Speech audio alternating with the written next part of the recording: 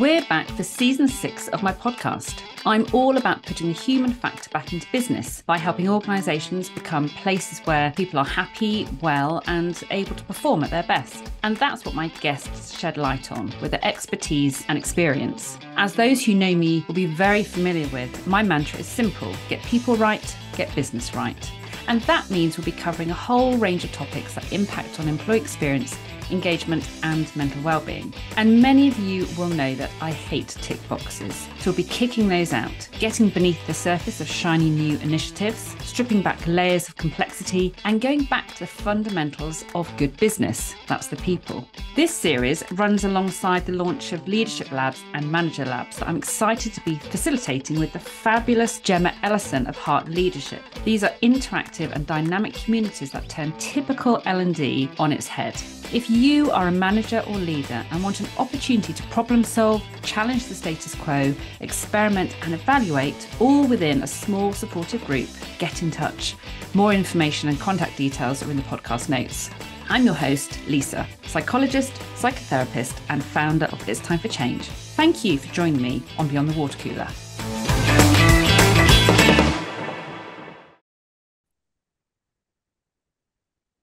So the sun is shining and it's feeling quite tropical outside, and I'm sitting opposite Seb Randle, who's got the biggest smile on his face. Seb, for those of you who don't know, is a people-focused consultant and coach and founder of The Helpful Space. So thank you for joining me today, Seb. And I have to say I'm very grateful because I know you've had a very big weekend. So I wasn't sure how with it you'd be this morning, but you're smiling and looking very radiant. Thanks so much. I don't think I've ever been called radiant before, but yeah, I feel okay. I've had a big birthday weekend, but really happy to be speaking to you today.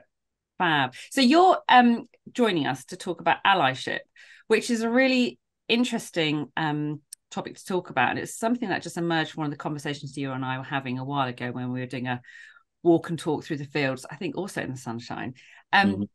What I think would be really interesting is just to dive in with what we actually mean by allyship, because it's a term that's banded around a bit, but are a few people around, no doubt, who are kind of curious about what that actually means. I think for me, allyship is just about putting your feet in the shoes of somebody else who is maybe from a different background to you or has a different lived experience to you. So, I don't think we should complicate it. I think it's about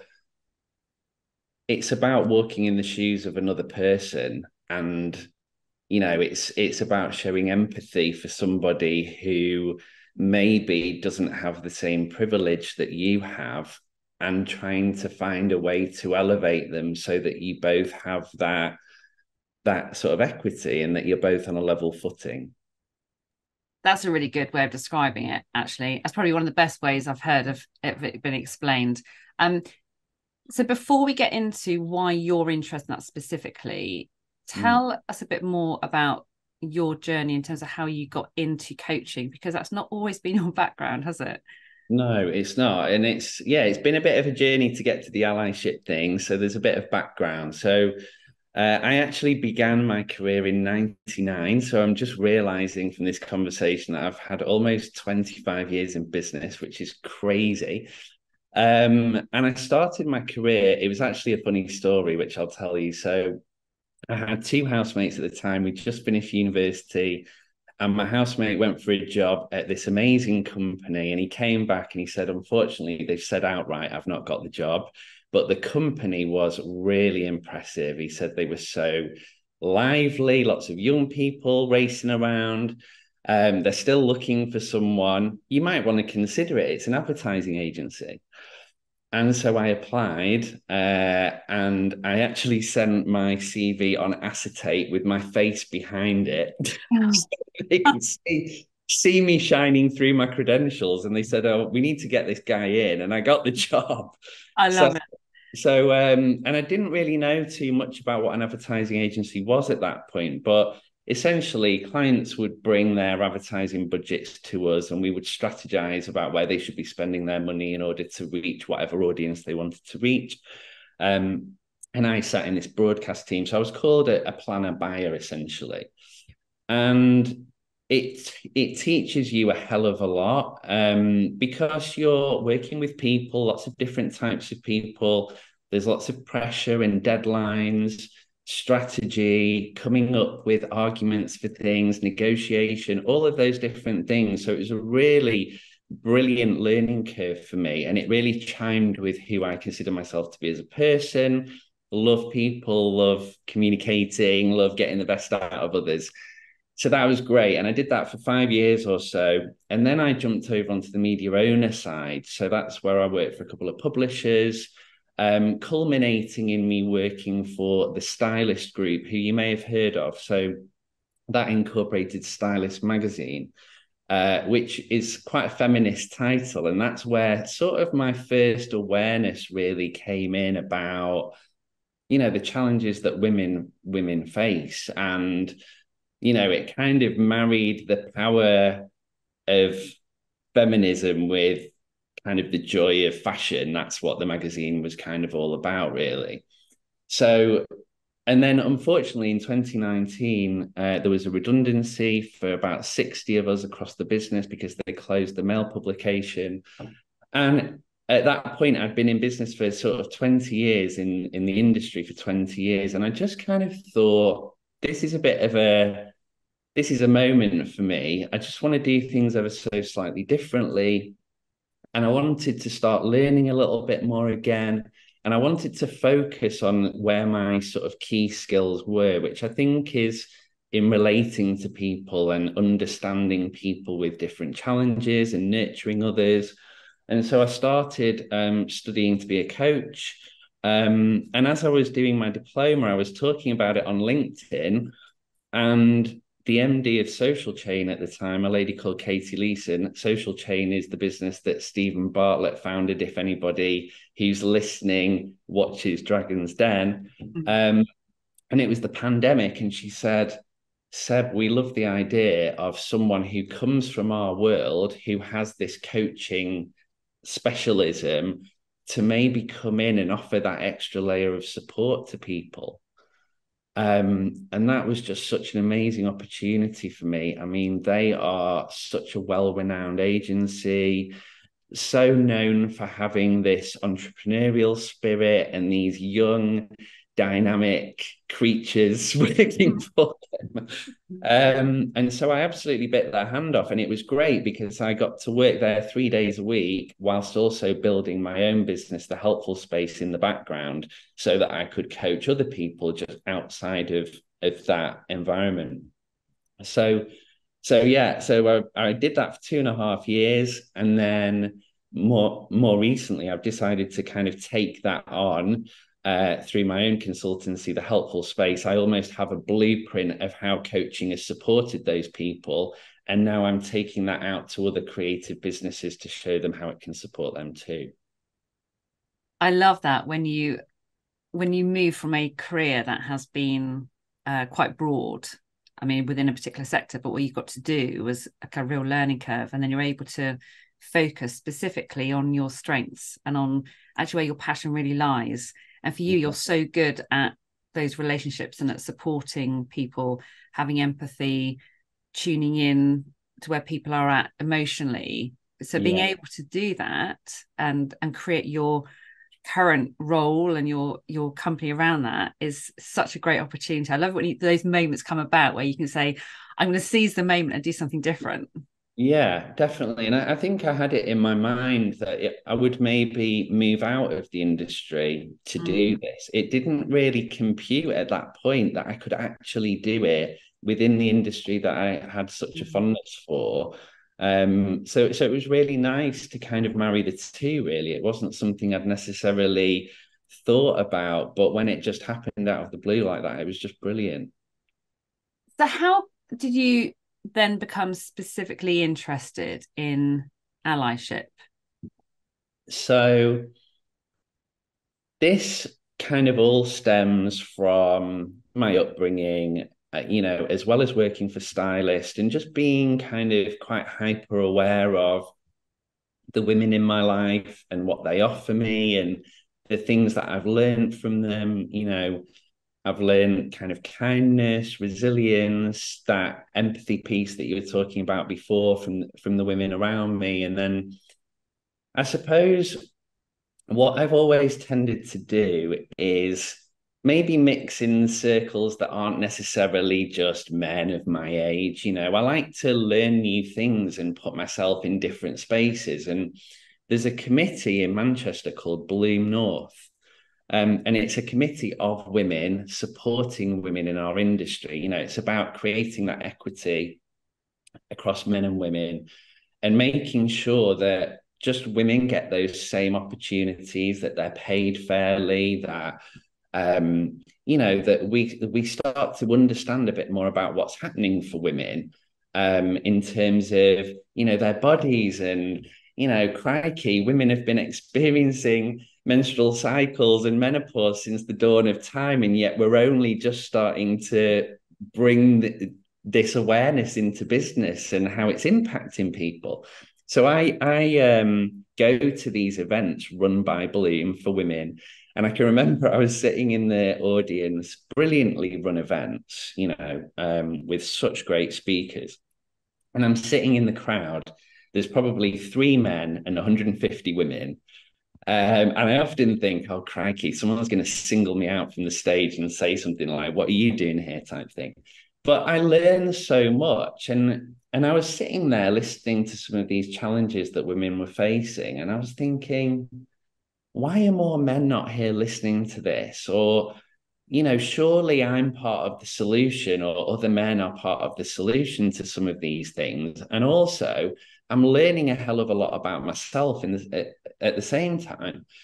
So I sent a voice message. I love a voice note. I sent a voice note to the new president of Bloom. And I said, I think it's brilliant that you're doing what you're doing. And I absolutely love these events. And it just strikes me that, it can only go so far without bringing men into the conversation. Have you ever thought about that? And she said, oh, it's funny you should say that. I was literally just thinking about my presidency, that this is one of the things I want to do to make it a bit more collaborative. How do you feel about being the head of allyship for the committee and being the first male role that we've ever had? We don't even have it in London. But it's nothing like going in at the top. I know, exactly. I had no idea that that's what would happen. But again, it's from putting yourself out there in these new situations. That would never have happened ordinarily. So we had a conversation, and I shared some of my ideas and some of my background, and they said, yeah, we'd love you to do it. And that was about 8 or so months ago now. And it's been a really interesting journey, but quite difficult for me to balance as well alongside my own business, because it's a voluntary role. And so I have to make it work alongside my other commitments. And so that's just been a difficult balance to strike at times, but such rewarding work. I've absolutely loved it. And I think it's really interesting, because it's almost, it reminds me of what you and I were talking about just before you hit record, which is around that sense of being out of your comfort zone, out of your kind of normal crowd of people or your normal tribe. And you're someone who's actually really comfortable around women, and you just get on very well with them. You have very good relationships with them. I wonder if what it'd be like for a lot of other men going into that situation, whether there'd feel like a bit of a void in terms of how they, just in terms of like emotional intelligence, in terms of how people communicate with each other, what they feel and what they're able to communicate, and that level of awareness and so on, or just in terms of being able to have that empathy and put themselves in other people's shoes. And so it's something that you found quite a natural connection with, and you're able to join that group and feel quite at home. Do you think do you know if other men joining that kind of environment have found the same, sort of found it quite as easy, or not, because there's differences? I think a selection of men have the same experience as me, but yeah, I think a lot, maybe it's a difficult one. I've run some workshops with men to understand how they feel about this kind of stuff, and there's lots of different experiences happening. That, I think there's an exhaustion with men in some respect, and there's a feeling of I've got enough, I don't need this on top. There's a bit of that going on. There's also a bit of guilt there as well, because a lot of the structures that have been causing a lot of these problems have been run by men, have been created by men. So there's guilt there, and that's something that you learn when I took up this role. Granted, there were some things that came kind of naturally, but there's a hell of a lot of learning as well. And I'm still on the process of that. That's a really important thing for people who are listening to know. I'm not professing to be an expert in this at all. What I'm doing is putting myself in the position to show that we can all do it. We can all lean into it. We can all try our best, and we will make mistakes along the way, and we'll get things wrong, and we might not know it all, but that's almost the point. I think that, though, is so powerful. And that, what you've just described for me are almost the traits of good leadership, in terms of, and you being a good role model to others. It's not, I'm the expert and this is how you should be doing it. It's like, I just want to lean into this. I'm kind of exploring as I go along, getting feedback, talking to people, learning, and therefore let's do that together. And it takes the pressure off, people, because I know for a lot of people who I speak to, they worry about saying the wrong thing. If they were to go into a room full of women, they'd be like, well, how am I going to be received, or what should I be saying, or what is the right or wrong thing to do? And I know that from when I've run workshops with like all male teams, and they get a female member of the team join them, they're like, we don't know how to communicate with her, to the point where we end up having workshops around it. So if you can do it and say, actually, we're learning together, there's no right or wrong, as long as your intentions are good and you're here for the right reason. Actually, if you make a blunder, then you just say, oh, sorry, I didn't think about the fact that might be offensive, or how do I talk about this and it feel okay? Or is that learning journey is so powerful. Yeah, definitely. It's and I still get that feeling of tightness, and I have to host this event in a few weeks' time, and I'm terrified about just kind of introducing it even, and not introducing it in the right way, or getting the tone ever so slightly wrong, where people think, oh, that was a bit clumsy. Do you know what I mean? So Yeah.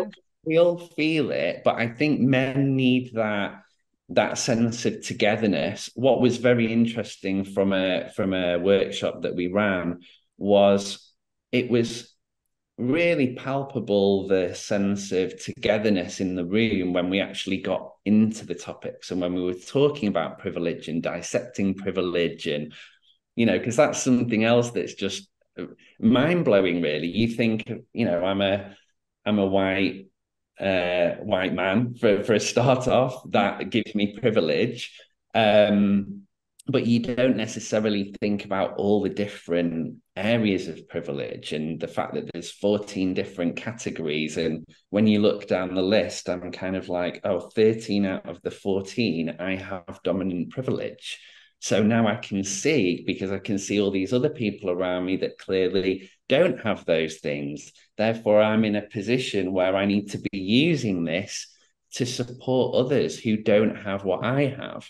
And when we were in that room talking alongside other men about all of this, they were contributing. They were really, talking about things from a very personal angle, and talking about, well, I want this for my daughter who's currently 6, and I don't want her to be experiencing the same things that we're talking about now. And but then I think where it sort of falls down at the moment is that as they exit the room, it's almost forgotten about, and there's no kind of consistent communication with it, or no consistent feeling that we need to keep talking about it. It's kind of like, well, we've done our session, now I'm going to go off and do what I need to do with my work. So I Mm. think that's a bit of a challenge with it. It's how do we maintain the energy and the momentum? And it's like we need our own feminist movement. Can we create that, please? All right, we'll meet after this. Yeah. But it Well, is it's such an important point though, because I think it's like whatever we're talking about. So we could be talking about allyship, we could be talking about mental health, we can be talking about the psychological safety, whatever. If you have a meeting about something and you have a good discussion, that's great. But actually, what happens outside of that? And that's the bit that I think often organizations forget. They don't build it into their processes that happen day in, day out. And how do they keep that conversation live? And how are they recognizing and celebrating anything that happens that is keeping that alive? So I think it's a real issue. And again, I think partly that comes down to the fact that people are so busy. It's like, well, I've attended that meeting, I've had that conversation. That was great. I feel a bit more enlightened now about my level of privilege. I'm now going to sort of whiz off back to my normal day job. And and that's got to be where it's much more strategic rather than yeah, individuals focusing on yeah, it. yeah, definitely. We need frameworks. There's something called the Lean In Matrix that was created by a consultancy called Token Man Consultancy, run by a guy called Daniel Fiandaca, who is an amazing ally and just very visible in this space. And it's a brilliant visual because it just shows you the three sort of stages of what men can be doing. So stage one is leaning into these important issues, and it shows you for each of the issues how you can just be showing a bit of awareness for it, how you can be doing that base level, showing that base level involvement. Step two is becoming an ally, and it's just going that little step further. And step three is becoming an agent of change. And that might be like you're talking about, where you're actually building it into how you lead, or building processes that then get seeded out across wherever. So, and that I thought was really, really helpful, because you can see for each of the different areas that you might want to be looking at exactly where you sit on this framework, and you can go, okay, so in order to get here, I need to do X. And I think that's a really, really good starting point. I think the other thing is just, unfortunately, men sometimes need to know what's in it for them in order to in order to participate. That's going to be my next question. Oh, right. So yeah, what's in it for men? Yeah, and I think what's in it for men is future-proofing them as leaders themselves, It's about just adding more strings to your bow as a leader, and thinking about, this is a moment in time where we're all realizing that the previous way of doing things hasn't served us particularly well as a collaborative group. And so let's be part of creating that solution for everybody. Surely that has, that's the energy that we're talking about, that motivation to create something that we can all look at and go, actually, that feels so much better. And it's going back to what we were saying before about that empathetic leadership piece. I don't know if you're aware of Katie Leeson, who was my old MD at Social Chain, but she is just a fantastic figurehead for empathetic leadership. To share a bit of her story briefly, she was brought into Social Chain as the ops director, and within just a couple of months, the owners, Stephen Bartlett and Don McGregor, said, "We want you as the MD," and they put her into that role. And she had never considered running a business at that point. And the way that she talks about it, classic case of imposter syndrome, feeling very, very vulnerable. And she decided to just embrace that vulnerability and just be open about it. And she created a podcast called I Shouldn't Say This, But, where she, as an MD, was talking about all the things that she shouldn't talk about, her own fears and insecurities. And it was just so, so refreshing. And that's what I love about the fact that, we're bringing more women into leadership. I'm learning from the women around me, like Katie, how you can be vulnerable and actually show it as a strength. Because I think if men could realize that as well, I think it would be a game changer in actual fact, because men hate feeling vulnerable. They really shy away from it. Imagine if you could find strength in that vulnerability, what that would do for you. That would just be so powerful, don't you? It'd be incredible, because one, that's a characteristic that I know jars with a lot of women, are when men don't show any vulnerability, and they want to appear to be strong and in control, and know what they're doing, and very competent, and so on. And actually it's that in itself is quite unnerving for a lot of women, who then again, it's talking about that, was just mentioning about having that confidence yourself to have a go at stuff. If you feel like you're up against someone who has got it all ticked off and knows exactly what they're doing, it doesn't add to the confidence for women around to have a go. And actually, when they hear male leaders or men in work say, actually, I'm not sure about this, or I want to give this a go, might not work, or I've actually made a mistake, or this didn't go according to plan, is that sense of relief that we're actually all humans, and we all experience the same, we don't necessarily feel it, we don't experience it the same way, but we still experience that. How do we do this? Is it going to be right? Being able to kind of evaluate and so on. And we approach it different ways in terms of level of confidence. It's that classic when people go for jobs, and that the research that shows that men will sort of tick a few of the boxes and they'll go, yeah, I'm competent enough to go for it. And women want to tick every single box before they want to go for it. There's a lot to learn from each other, actually, about, and it's that sense of neither is right or wrong. We're all just all different. But as soon as we can start being a bit more authentic and a bit more vulnerable and saying, this is how I do it, it works for me, or maybe it doesn't work for me, or maybe there's a better way and I don't know about it yet. Yeah.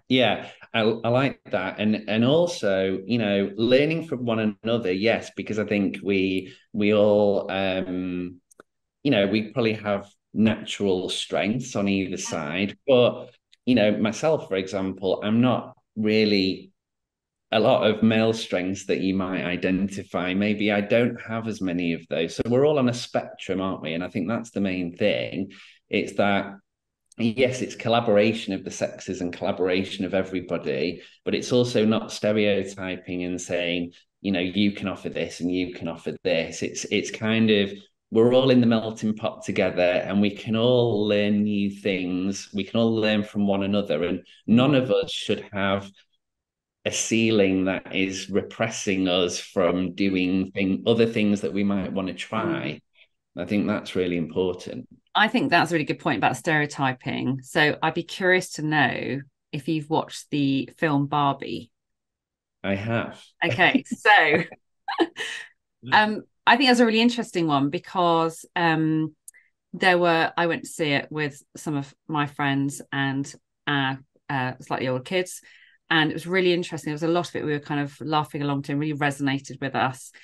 But then we were looking at the end of that thinking, actually, what's the messaging for our young people? So for my 12-year-old daughter who went with me, it's like, actually, what's she come out with picking up from that movie? And is it about stereotypes, or is it about that actually women have a hard time in the world? And there was a bit of a backlash from guys saying, yeah, but hang on a minute, there's been so much in favour now of women that actually, if you are a white middle-class male in work, actually the odds are stacked against you in favour of these other groups, whether you're, whatever it's about, whether you're gender or whatever. And there's a real it kind of sparked this conversation about, actually, is it about putting people in particular boxes and promoting particular people? Is it about everyone just accepting that we've got to move away from this idea of stereotypes and recognise that there are continuums, there are blurred edges around everything? Actually, we've got to stop putting people into boxes and just acknowledge that if we all treat each other with respect and all the qualities that we know are important, then we support everyone, in regardless of who they are or what they're like. So, but then that's almost counter to the idea of allyship. So I was curious to know about what your thoughts were on that. Oh gosh, there's a lot there. Yeah. I thought I just dropped that one in on you, Yeah, Seb. drop it in for me. Yeah. Um, Gosh, I think what I picked up on there when you were speaking is you're absolutely right. Like we move in one direction and then we suddenly start charging in the opposite direction to support women. And there is a danger there, isn't there? Of maybe it almost reminds me of like a spinning thing. What do you call them? Where they've Yeah, yeah, spun one way and then they start yeah, careering back the other way. yeah. And you don't want to do that because then that will happen and men will get forgotten. And we know, don't we, that men have a bloody hard time too. The suicide rate, it's terrifying that 7 young men from my year at school have committed suicide that I know about. Wow. Yes, yeah. One just quite recently, which was really, really sad.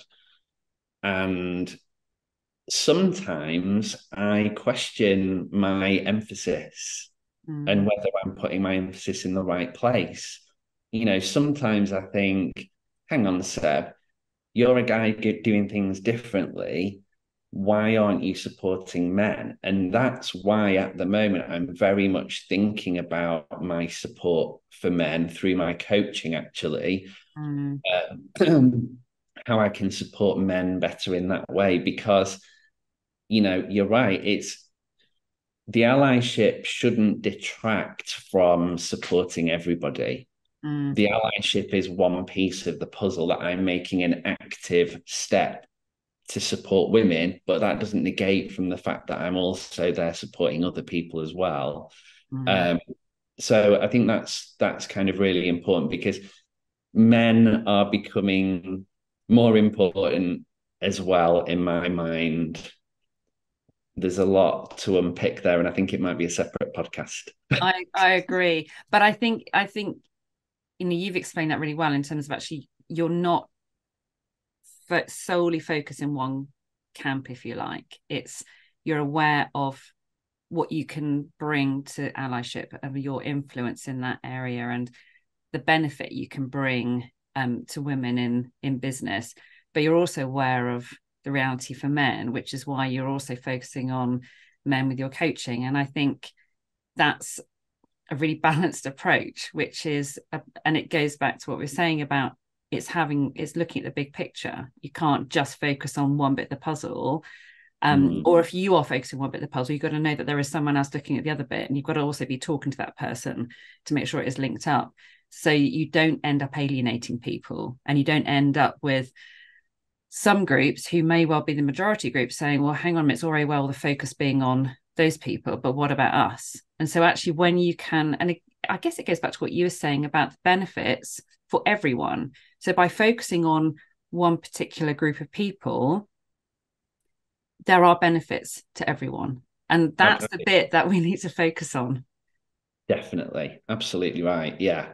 Yeah. It's not, yeah, you're not elevating one set of people at the expense of others. You're finding solutions to problems that ultimately affect us both, don't they? I mean, crikey, especially if you're looking at things like caring responsibilities or those types of things, we can't solve one without solving the other. So there's lots of benefits there that support men. But I think it's just bringing a bit of a different mindset to these challenges and just, what does it matter if you are solving problems for somebody else and not for yourself? Is that not a great thing to do? Yeah, full stop. Yes. But yeah, absolutely. Yeah. And that goes back to, I mean, so much of what I talk about, which is, people talk about, your bottom line, you talk about money and stuff. He's like, actually, you do things because it's the right thing to do. You do think because we're human, and actually it's about caring for other people and looking out for other people and supporting other people. It's, yeah. I think that's what the pandemic's taught us as well, isn't it? Since since work and home lives have become kind of inextricably linked, you can't treat people as employees anymore. You have to treat them as humans, and you have to think about what this individual needs versus this individual. And it's opened Pandora's box in a way, but it's meaningful stuff, isn't it? It's life. Yeah, exactly. It's people and life. I mean, you can't get much more important than that, can you? No. So I had a conversation with Sean Akers a while ago on my podcast, talking about, it's a two-parter actually, because she had a lot to say about superpowers of women, and she also has written about superpowers of men, and is a real fan of allyship, and talked in that episode a bit about how she could engage, or how companies could actually engage men in thinking about allyship a little bit more and becoming allies of women, and just rethinking their practice. Have you got any thoughts about how you or how companies can encourage men to engage with this agenda? I think there's the point that we made before about just encouraging men, or all of us, just putting ourselves in different spaces and different environments where we're going to mix with other perspectives and people. Like, don't stay in your lane. There's agencies that I've worked for that have sort of boys clubs, and they're kind of, you sometimes feel like people just need to break out of their normal setting and listen, like you were saying, to other perspectives and listen to challenges. And I think, the Bloom North Committee is just such a brilliant creation for reflecting back what our industry is experiencing. So I think more things like that, more things, whether it's within businesses, committees to reflect back what's happening are great. We had a culture committee in my old company, which was just brilliant for bringing together lots of different perspectives from different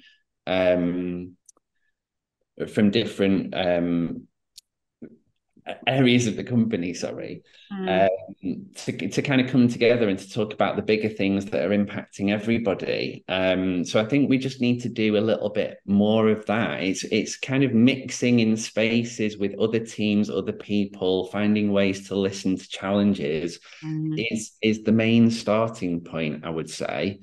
But then you alluded to it before, it's about taking action, and even if it's only just a small action, thinking, what is it that I could do? What is my one little thing that I could do to support?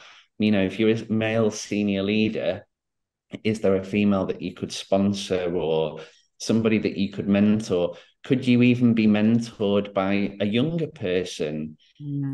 That's reverse mentoring is a really powerful thing to really understand how the bones of your business feel about certain things.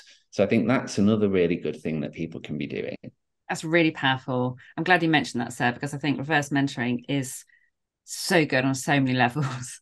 And it challenges so many of those misconceptions around the longer you've been here, the more you know, and the better you know how to do stuff. It's like, actually, you need new blood, you need new ideas and that new creativity.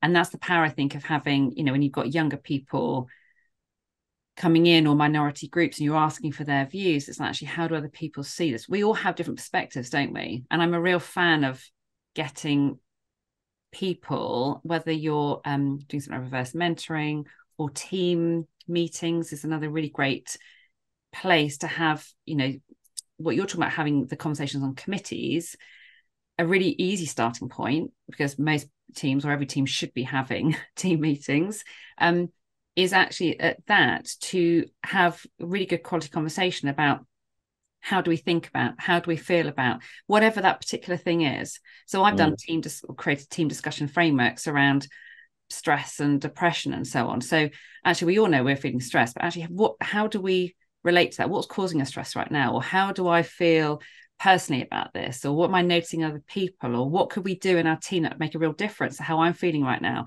As I soon as love you that. just start having really good quality, authentic conversations, which is not about having someone coming in being an expert in this area, whatever the area is literally having a set of really good questions, which are essentially asking, what's your experience of this? And how does that feel? And what's not so great? And what works brilliantly? And as soon as you have that conversation with the people in the room, immediately your eyes are opened up to actually, oh, I never realized that that's how it made you feel. Or we could do this. It's so simple to do something different.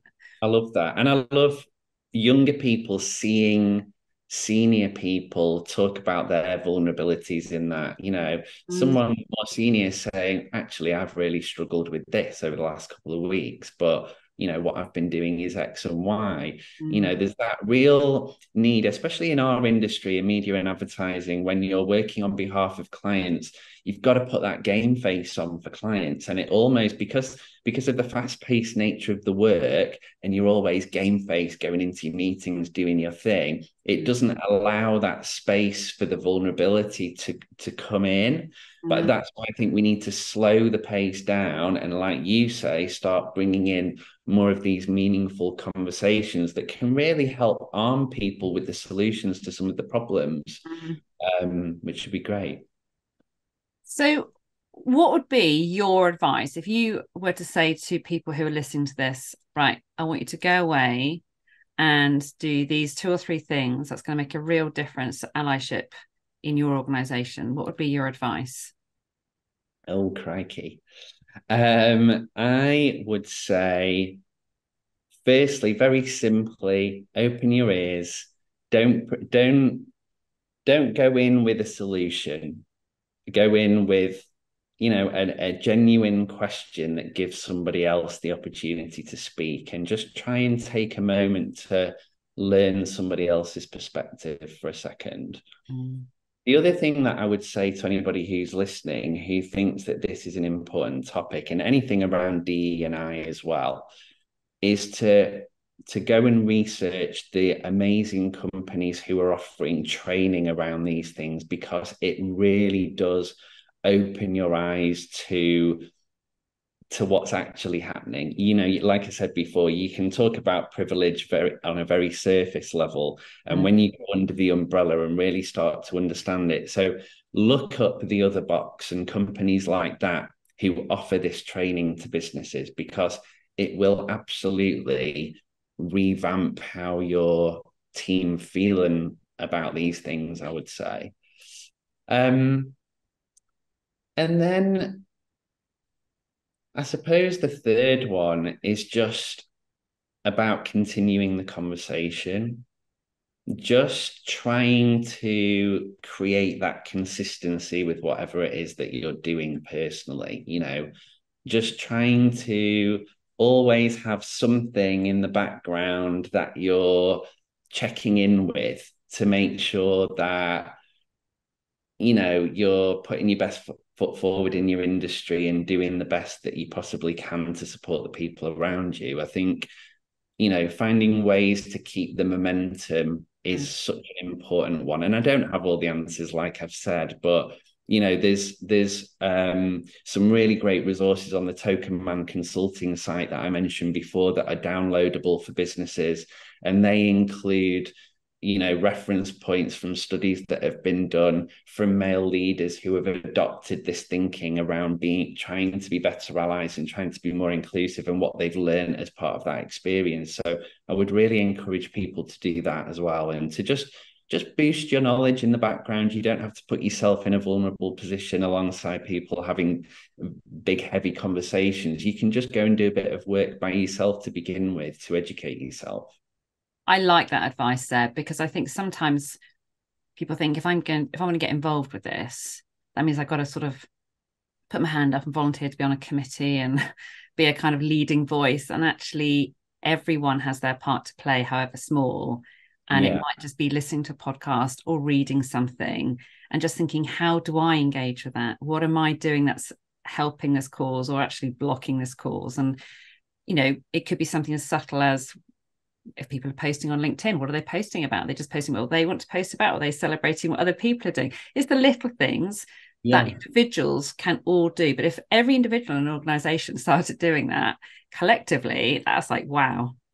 Definitely. I love that about, and you never see that on LinkedIn, do you? But people celebrating others, particularly within their industry. I'd like to see a bit more of that. That'd be good. So before we finish, is there anything else that you would like to talk about that you think, or to sort of promote in terms of this whole agenda around allyship or privilege? Or Yeah, I think first off, I would love people to engage with my presence on Instagram and LinkedIn. The helpful spaces on there as a business, and I'm on there as Seb Randle. And I talk about allyship a lot. I talk a lot about the work that we're doing, so that would be great for people to do. I've referenced a couple of people like The Other Box and Token Man Consulting that I think people should go and investigate. And for anybody who's interested in sort of coaching around these topics and sort of learning more about it, I'm always here just as a sounding board for people, not necessarily if people want the coaching necessarily, but maybe it sparked an interest in them and they want to know how to approach it for themselves. And, I like to make myself available to people in whatever way they want to utilize me, really. That sounds a bit wrong, but you know what I mean. I know exactly what you mean. and I love that. And I can actually vouch for the fact that you are someone who's just really easy just to pick up the phone to and say, what do you reckon? Or what do you think about? Or had this idea. So I would strongly recommend people get in touch with you. And we're going to put all the links, Seb, to contact you and to resources you've mentioned. Blue North as well, of course. Blue North, where I am the head of Allyship, of course. So I forgot them. Can we include them too? Yeah, of course we can. So before I let you go, I have a blind question to ask you from another guest recently, Kathy Heath from the Healthy Minds Club. Her question, Seb, is what's the most shocking thing that nobody knows about you? Oh, wow. Oh, shocking thing. That's quite a hard question. I should have had a bit of music here, like just to fill this little gap while your To allow brain's me time busy. to think. Um, Gosh. So I don't know if it's shocking or I'm going to be vulnerable. Seeing as I'm asking men to be vulnerable, I'm going to be vulnerable. So for 20 years, I experienced really quite severe body dysmorphia due to, going through adolescence and, young people's bodies change in ways that you can't always control. And, very difficult because when you're a young lad playing sport at school, if there's not enough shirts for the team, you play with no tops on and you go bouncing balls and running around rugby pitches when you're not feeling particularly great about your body. And let me tell you, it's not a nice feeling. So after 20 years of struggle, I finally built up the courage to go to the doctors and ended up on the operating table within 7 weeks. And had an operation that made me feel a hell of a lot better. I'm never going to be the most confident man when it comes to my body, but it was a really important step for me that not that many people know about. So I've really opened myself up there and shared. And I suppose, what's great these days is seeing so many people out in the world championing any kind of body shape, which I think is great and absolute power to them. But for me, that was something that was really important for me to do. And I'm proud of myself for doing it. And I have to say, thank you so much, Seb, for sharing that, because that's like a wow answer to that very tricky question. And your vulnerability, I mean, you really are practicing what you're encouraging people to do in terms of speaking up and being vulnerable. And I think it's great that people are championing everything, everything is okay now. But actually, you've also made a really good point about if you're really not feeling okay about something, you do need to speak up. And your example of going and speaking to a doctor and with very quickly something happened that made you feel better about things is like It's such a strong message, isn't it? It's like, you don't Years have of to overthinking to be streamlined into 7 weeks before an operation. It was, that was a real eye opener for me in terms of being open and saying how I feel, because there's always someone there to help if you give them the chance. And it really relates to what you were saying earlier about suicide and that ability, it's having the courage to speak up and to say, I'm not happy. This is what's going on for me right now. And someone will help in some capacity. Thank you for sharing that, Seb. You have been awesome today. I knew I was going to really enjoy this because it's just it's always so lovely chatting to you. It's actually been a while since, I don't know if we've ever done this on a Zoom before, because we're usually on phones walking around fields having a good old catch up. So thank you for your time today. I know you're super busy. I have really enjoyed hearing about your approach to allyship and actually making it a topic that everyone can engage with at whatever level, and just kind of normalizing some of this stuff, whether we're talking, I mean, sorry for throwing things in like the Barbie question and stuff, which you're really good at making people think, and like, but I think all that stuff, it's there's lots going on in our society now that are just opportunities to have the conversation and to reflect. And the more we do that, the more we support things like allyship. So thank you very much for helping promote that with our listeners today. Pleasure. Lovely to see you. See you soon. Thanks. I hope you enjoyed the conversation today. I invite you to think about one thing that you will take away to think about or do differently. I'd be really grateful if you can give me a thumbs up on Apple or wherever you listen to your podcasts, and for an extra brownie point, leave me a short review. I'm really keen to help drive real change for better practice in the world of people at work, and spreading the message will help that. I'd love you to also join the club to stay in the loop and be the first to hear about exciting things that I'm developing, including free downloadable resources. Please do reach out to me directly to discuss the topics covered on this podcast, or perhaps other challenges around people at work. And if we're not already acquainted on LinkedIn, please connect. All the links you need are in the show notes. So until next time, bye for now.